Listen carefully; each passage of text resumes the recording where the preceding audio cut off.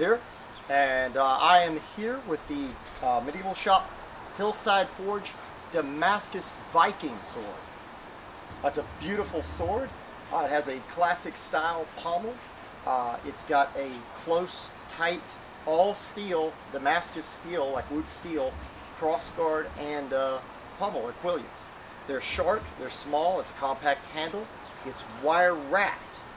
So my hands are quite calloused. I'm going to be using it today without a glove, but if you're using it, I would suggest maybe using a glove, a light glove of some sort, or a mitt. I love the blade design. You can see the intricate braiding of the metal, where it's actually braided together and then hammered out, which Wootz steel is a misconception. I say it's not, Wootz is not a misconception, but Damascus is a misconception. Wootz is the actual type of steel that it is. And it's not quite pattern welding. It came from Wootz ingots that were made in India. They were made as early as the 3rd century in India and from Sri Lanka and imported to the Middle East. That's how the Vikings would have encountered it and the Europeans would have encountered it. And apparently they thought it looked like either a Damascus fabric, and named it after that because of the pattern in the blade, or they may have thought it was from Damascus. It might have been a misunderstanding, but I'm more willing to think that they might have thought it was a fabric, you know, that looked more like fabric, nicknamed it because of that. But it's a beautiful design. It has a microscopic edge that's very saw-like due to the different types of steel used to braid and then hammer out.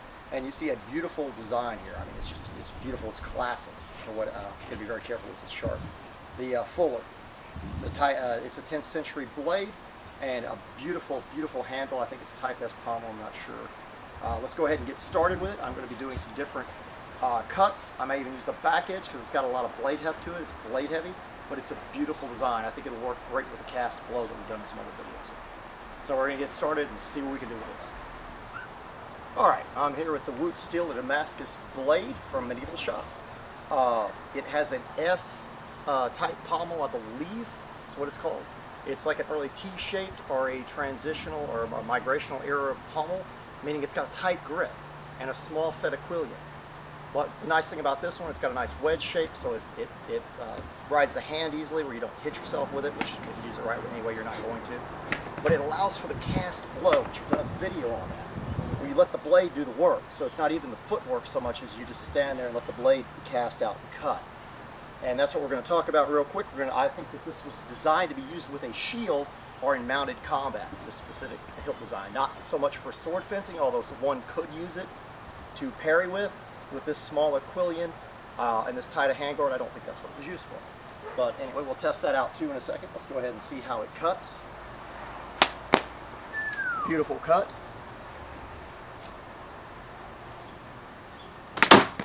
Nice. Ooh, sweet. Beautiful.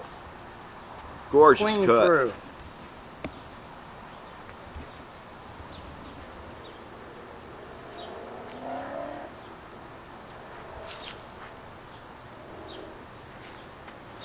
Oh! Nice. That was a cut. I think it cut through. Oh, beautiful cut. Oh, it's normally not used that way. A nice stepping cut worked quite well with it. Let's see what else it can do. Oh, that was beautiful.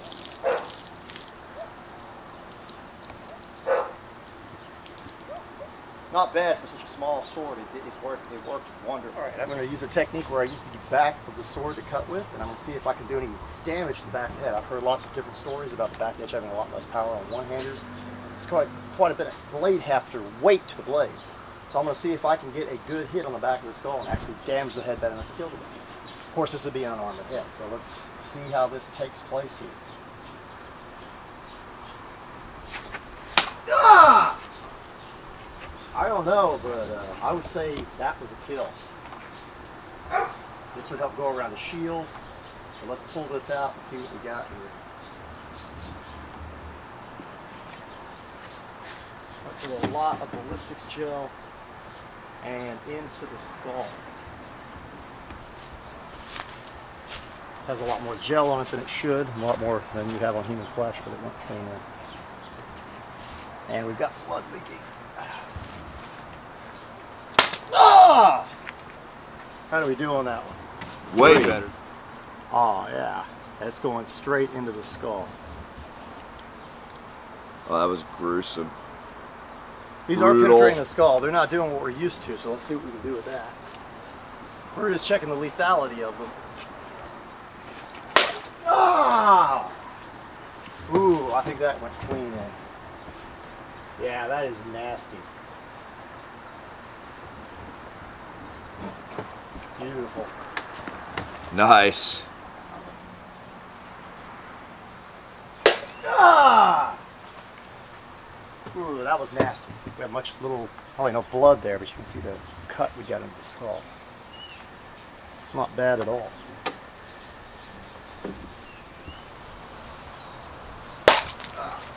Ah! Nice. Sorry, I got tired of that being up there. You crowned him. Yeah. And like we normally do, we can heal him here real quick. Boop. Laying on of hands. You're healed. You're now healed, my lord. Look, yeah. See, that's how people always see it in games. That's how it works. And now he's fine. Yeah. Ah! Very nice. Oh! Of course, I knocked the piece off. I thought that was a pretty decap. Sad, he was healed too.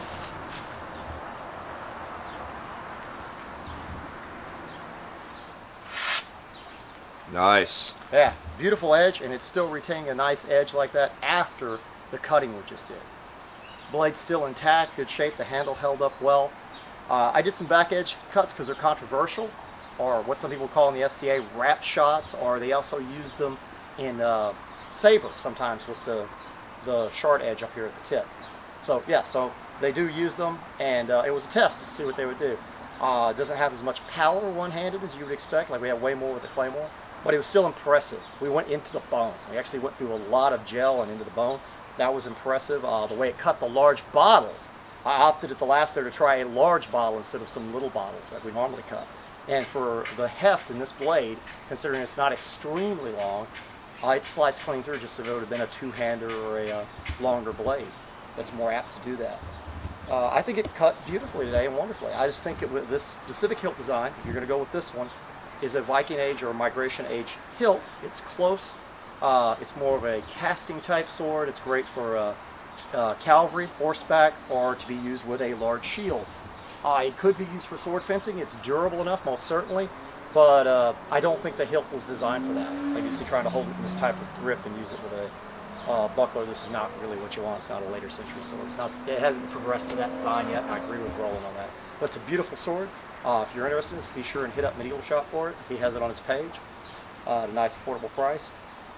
If you like our videos, be sure and subscribe to our channel. Tell people about us. Also, like our video, give us a comment down below. You can also find us on Facebook. That's Thrand and Eldgrim's Well of Remembrance. You can like us there on that page. If you want to enlist in our boat crew, that is the Thrand YouTube boat crew. And it's a private group on Facebook. You can go ahead and send us a request there. Right, and on that, you just type it into the search engine, if I'm not mistaken, on Facebook, and you'll find the boat crew, and you can ask to join, and either Thrand or I'll let you in. Yeah, or look for groups. You can look for it under groups. That's it. Look for groups. You'll find that as well just by putting Thrand in. We've had a lot of questions about how to get in, so that's how you get in. Look for under groups. You'll get exclusive content. You'll get what's upcoming next. You'll get to input in the next videos, what we do, give us ideas. Suggestions, and that's a good place to do that. Also, if you want to help us out, you can go by patreon.com/Thrand and donate there. If you'd like to donate directly to us more personally, you can go through PayPal, and that's thrand@yahoo.com is the PayPal ID. And at that same email address, you can send me a suggestion of what you wanted done with the money, or send us a message with the money to let us know what you'd like to see done. Because if we don't know, then we can't really do and cater to you what we'd like to do for you. If we can do it, we'd more than certainly like to do exactly what you want to see us do, if it's at all possible by our means. And if providing the donation will actually cover most of it, if we can pull it off. But I hope you all enjoyed it, enjoyed the episode. Be sure and check this out, check this sword out online, and tell us what you think about it down below. Farewell. Farewell.